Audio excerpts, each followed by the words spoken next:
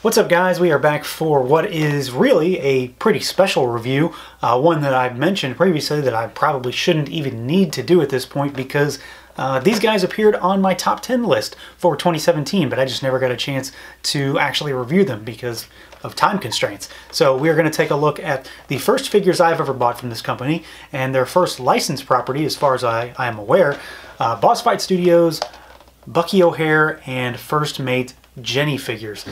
So these are modern interpretations of the vintage figures. So they are about 4 inches tall. They come on some very collector-friendly cards. They are resealable, so you can pull the card out and then slide it back in if you were so inclined. Almost makes me not want to really open them though, because the cards and everything about them just look amazing. They look very vintage, but at the same time very much modern.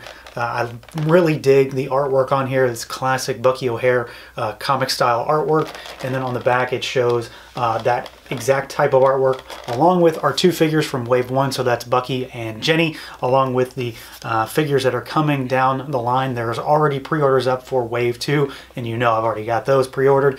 So yeah, let's get to it. Let's pull these guys out and take a look. All right, guys, so here they are out of the packaging, and I mean, just look at them. They are absolutely beautiful figures. Probably just end this review right now and say just go buy them if you haven't already, but we are going to talk about them. And I'm going to start with the captain himself. So we're going to move Jenny out of the way for just a few minutes. She will have her time to shine shortly. But let's take a look at this guy. We'll take a look at, you know, all the normal stuff, and then we'll talk accessories. This is how he comes out of the packaging, just the standard setup that he comes with. And I think as far as the looks go, they could not have nailed this figure any better if they really wanted to. I don't know how many folks out there that are watching this video really appreciate Bucky O'Hare. It is a pretty esoteric thing. It wasn't the most popular line. It wasn't the most popular cartoon in the 90s. But yeah, it's pretty amazing. And the comic book is probably even more obscure than that to most people because it came out before those. So let's take a look at him real quick. We'll do articulation. There's one thing about this figure that I actually have a problem with. It's pretty minor, and I'm sure I can fix it anyway, no matter what. But I'm going to talk about it because, you know, that's what this is. So I'm going to start there. So one of the accessories, I guess, is maybe not an accessory. It's just a piece that couldn't be put on him in the packaging, is this cape. And it just pegs into the back, but it's a very rubbery cape, and the peg as such is very rubbery. So I have a really hard time not only getting this in, but when you move it around too much, it wants to fall out. So, you know, that is a problem on its own. It's in there pretty good right now. It's probably going to fall out now that I'm saying that, but that's one little pain point. If I had to pinpoint one thing that really bugs me, it was the amount of force I had to use to get this into the back of this figure. And for the purposes of this review, I am going to take it out, which kind of worries me. I got to put it back in. But you can see, yeah, it's already kind of stressed a little bit. The plastic is a little bit discolored on that peg. I like the cape. I mean, it is, he needs it. It's part of the character. But it is a little bit of a pain point for me to have to fiddle with that so much to put it in. Beyond that, though, I think the figure is almost as perfect as can be. Real quick, just for a size comparison, just so you have an idea of what this is and what this looks like here, I'm just going to bring in kind of a generic figure. So here's a Black Series, a 6-inch. You can see, you know, he's kind of 2 heads taller than Bucky there. So Bucky's about a 4-ish inch figure, and it works well on this scale. I don't have too much of a problem with the scale usage here. It is kind of an odd thing. When I first heard that these were coming out, I kind of expected a full 6-inch line, but at the same time, now that I have these in hand, I really don't care. It makes no difference to me. So just for comparison's sake, that's how big they are. So let's take a look at articulation real quick. There's quite a bit on this guy, surprisingly for being so small. Ears can rotate. They can move side to side. They're in like a ball joint.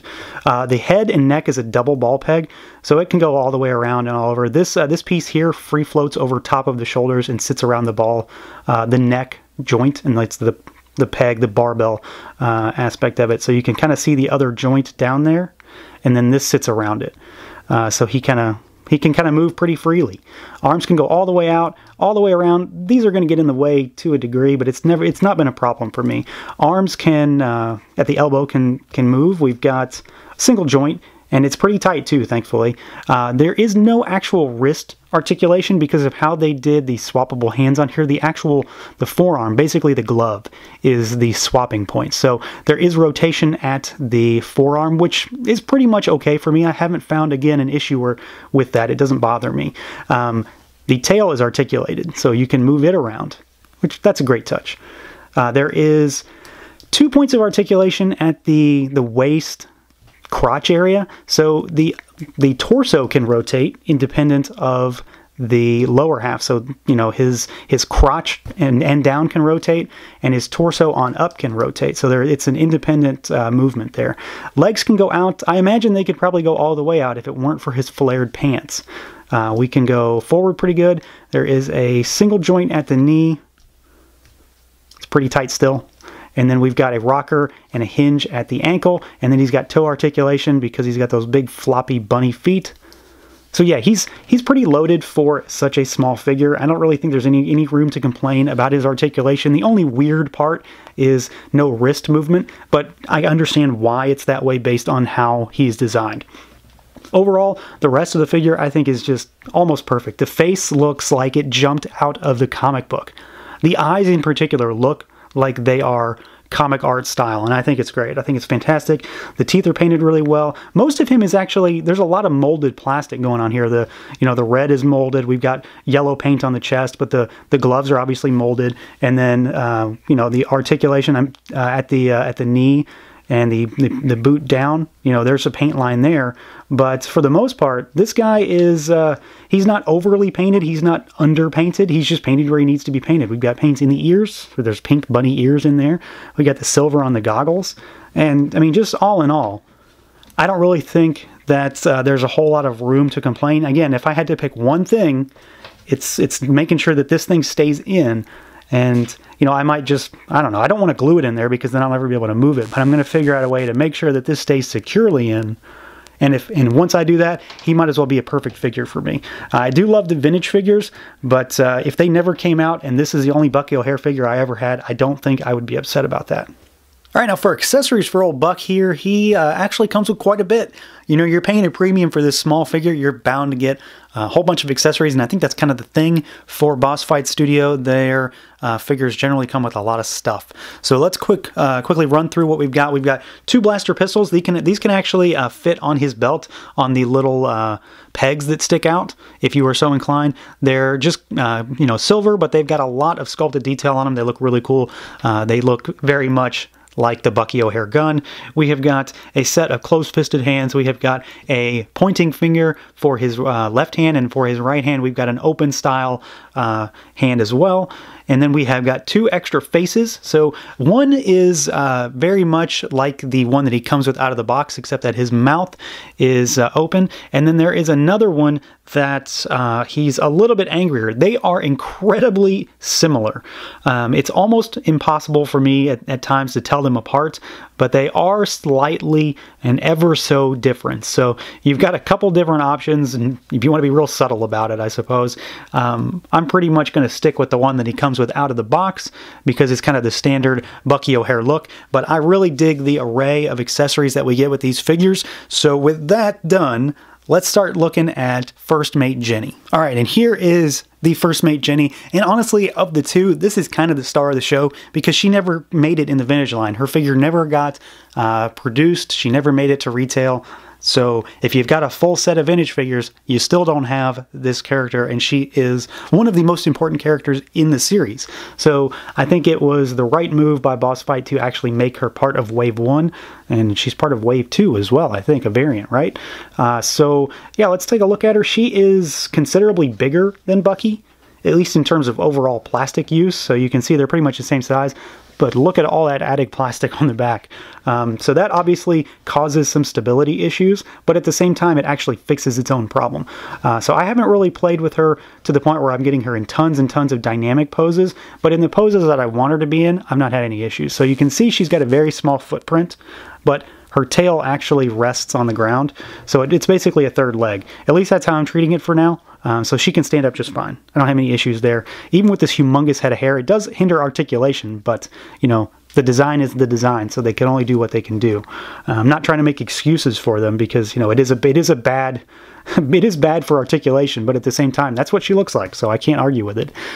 So the head can move side to side. It does have up and down, but you're only going to get so far until you start hitting the figure itself. Arms can go out all around. They are going to hit the shoulder pads a bit.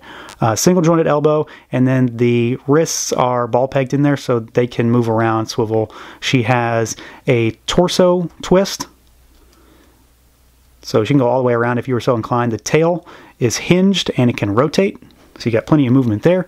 Legs can go all the way out. They can kick all the way forward and a decent bit back.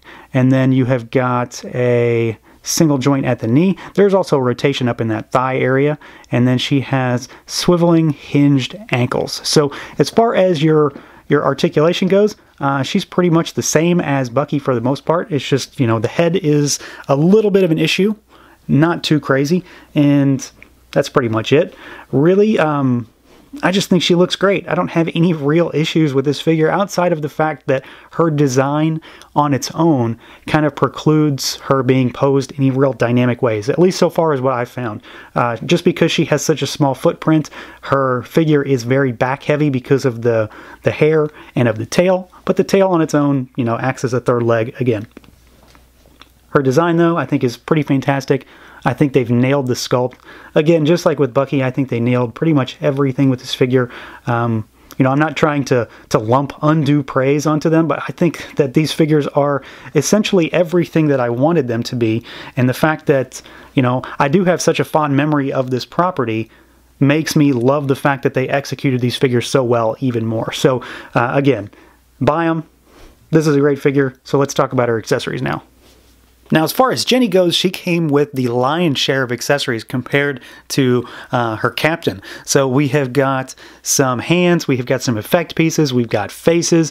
She really just has it all. So this is in addition to what she comes with out of the box. So we've got her kind of telekinetic style effect hands. So we've got a set for those. We've got closed-fisted hands because in the box she comes with open style gripping hands. And then we have got a set of style pose hands, so they're both different. They have different effects. So this is just her kind of just putting her fingers out. This one's her, you know, almost kind of doing like the metal horns. And then we have got some effect pieces. These can strap onto her wrists, and then one for each hand. And then we have got different faces. So out of the box, Jenny comes with a kind of static head where she's got an open mouth. You can see her teeth as well. This one we've got she's kind of angry with this head, so her eyes are a little narrower, her brow's kind of furrowed. We've got a winking face, and then this one is similar to what she comes with out of the box, except you don't see her teeth, her mouth isn't open as much. So that's what I was saying with the Bucky figure, is that some of the changes that they've made for these different faces are incredibly subtle, and while I'm not sure it's entirely necessary, I really dig the fact that they have given us just so many options, especially with this figure. Alright, so overall, I think it's pretty obvious that I'm absolutely in love with these figures. The fact that they were on my top 10 list last year without even being given a review kind of tells you that I really, really like them. I just didn't have time to crank out the review, and things just backed up and backed up. But I knew as soon as I got my hands on them that they belonged on the list.